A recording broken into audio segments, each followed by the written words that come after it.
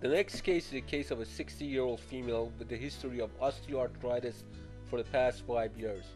Patient presents to the office with pain and swelling in the posterior left knee. She reports the pain worsens when the swelling gets more.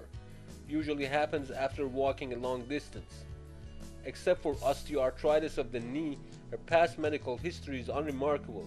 She states the use of Advil and other anti-inflammatory medications definitely help. On physical exam, there is a 2-inch area of swelling resembling a water-filled balloon. An ultrasound confirmed the diagnosis of Baker's cyst.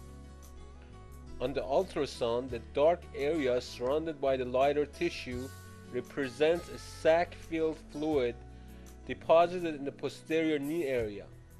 This is called a Baker's cyst.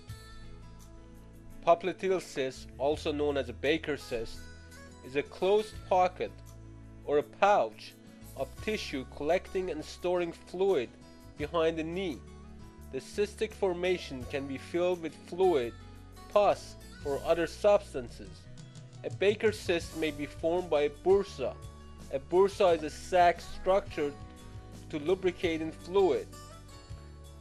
It is normally connected to the knee joint. Such cysts are typically composed of a viscous synovial fluid of yellowish color and may grow as large as 2.5 inches in diameter. Baker's cyst is common.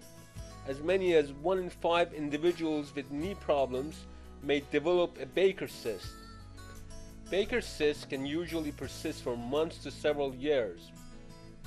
The treatment of the Baker's cyst is drainage of it, especially when the patient is symptomatic.